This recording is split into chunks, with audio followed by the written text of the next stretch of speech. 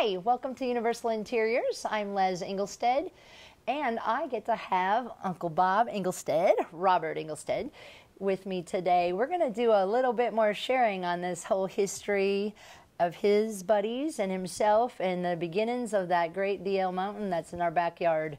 So we were on to a part of the story was that, so you now had a good total of 20 skiers on a hill one day. Yeah, oh, that was a big day. That was a good day. And how much did you charge those folks to get into that? Well, I think it was 90 cents. 90 cents, yeah. Yeah. That's a little different than today, but still. Well, yeah. But you left them a little bit to go home, a little coin in their pocket, so you didn't take that whole dollar? Well, they had 10 cents then for Right. a cup of coffee.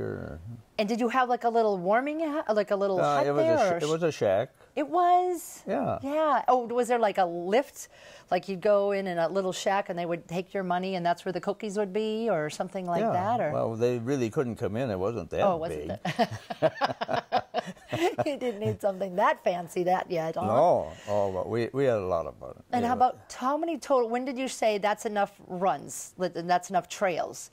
I mean, how many of those trails that we see these days, how many was? Well, we started the west side.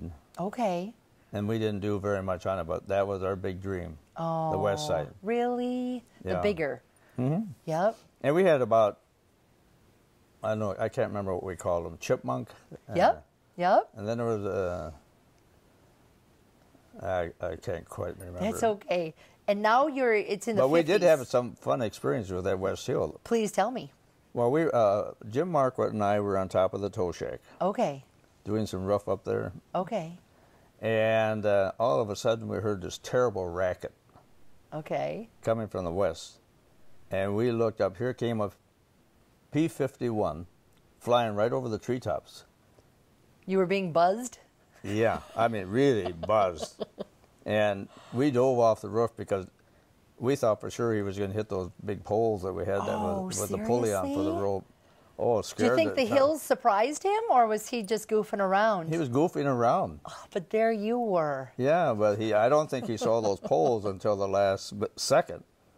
And then when he got back to the airport, I shouldn't really tell this, but the mechanic there at the airport, he said, "What's this green stuff on the tips of your prop?" He was clipping the top of the trees when he came up. No kidding. He thought it was hot stuff, but it scared us. Oh, no kidding. To see that kind of coming at you, and there you are up high on the hilltop. Yeah. That's quite the deal. And so we thought we were doing pretty good, but then come October of that year, of 50, we were activated into service. We were in I was just going to ask you. I know that you served. We were in the Guard. We joined the Guard in the fall of 47. Okay. Okay. For 3 years. All right. We, as in most of the fellas with you? Yeah. Okay. So most of us were in the Guard. Okay. And then come that October of 50. Okay. We got froze for another year because during the Korean War. Okay. Okay.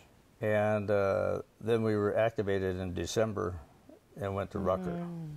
And so we had nobody we were all in the service. And it was December, prime skiing, right? Yeah. But so we turned it over to Diedrich and By. Okay. Contractor. Okay. Well, Dale and I had worked for Diedrich and By during college. Oh, is that right? So it was kind of felt natural thing to. Sure. So they kind of took it over, and then when we did get back out again, we had other interests. Sure. Family. I was going to say, was Aunt Lou in your life and all that? I was trying to picture where that was in the 50s. Yeah, you started becoming dad in those years, right? Well, I met Lou on the September 29th. That was the first date. Of what year? 50. 50. Okay. So then you didn't get to have her on the DL Mountain when you were part of it. You were just kind of, that was the tail end of it. Just the tail end when we got back out again, and then we'd go out and probably look at it. And yeah, and remember the dreams and the passion that just got you there. I mean, that is quite the tale. I know that you kept on skiing because I got to be part of that a little bit in your life. Just sharing a story about something I'm not too proud of, but his I daughter, should probably tell about it. Huh? maybe, but his daughter Julie and I and my husband all shared the same class in Morehead High, and Julie was able to invite anybody she wanted to go to Vail, Colorado. I mean, seriously, I knew that one of my friends went with her, and I was like, that is so amazing. Well, all of a sudden, it's my turn. She's asked me to go to Vail, Colorado. I hadn't left the Dakotas ever. I had no idea what was going to come my way with this invite to Vail, Colorado. And I mean, what a privilege and an honor and generosity that is beyond, I tell you, with these Engelstads. And I'll never forget this. I was just sharing with my husband doing a road travel through Colorado recently. And I said the first time I can remember was with Julie Engelstad, and we were reading Romeo and Juliet and driving through the Vail Pass, and just, it was just, I mean, it's like crazy good memories. And anyways, it's a little bit embarrassing now looking back, but I think we've all had a few of those. But so I show up at Vail, putting me in ski lessons for Pete's sakes, and then what did I do to you? You couldn't get off the bunny hill. I failed. It was, and we thought of all the kids that we've invited to come along, she'd be the best skier. Fear factor. Yeah. That's what hit me, I guess. Yeah. That and the privilege of being with your family for certain, but it was, it's really something that having that look back. Well, when I look back on it, we always thought that we were going to have to adopt you. Yes, because she wanted to be in Engelstad. Absolutely. Still to this day, I'll never forget visiting with his daughter, Julie, and I'm like, I love that name. She goes, yeah, I do too. And it means Angels Homestead in Norwegian. And it's the Angels Stead, you know, Engelstad. And when she told me that at one time, I didn't know she was making it up, but I bought it. I think it works perfect. And the truth of the matter is that's exactly who these Engelstads are. They're just amazing family. And I did get to marry their nephew, thankfully. So, but they still basically adopted me in many ways.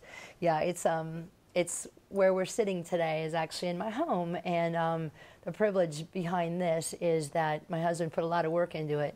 But this precious man, my family, he was right beside him. And the love that you feel when you walk into this house that many people say it's due to my Uncle Bob, to my husband's, but again, we're family. And his love and care and passion for building. And I didn't realize that when you said you had done some construction way back, that's how long ago it was in your blood. You're just a builder. And he's not done. And I kind of forget how young he is. How old? How old are you, Uncle Bob? 86. 86. See? 86, definitely years young. And he's still building, for Pete's sakes, here in Crystal Lake. So it's just so amazing that get to share a bit of my family and then a bit of the area, like we were talking of, the DL Mountain. Please go out and take a look at that place. If nothing else, you'll get in there and you'll just be amazed. There's a history on the wall, and my Uncle Bob's face is on a little bit of the tale to tell, too. But we so appreciate when you join in and listen to the stories that we share, because they're from the heart. And this man fills our hearts up to pieces. He is what love is all about. And his partner is no longer with us, but he shares her every day with us just by seeing him, because they were two peas in a pod. And again, just privileged to share this story with you and have Uncle Bob beside me to do just that. Again, thanks for tuning in.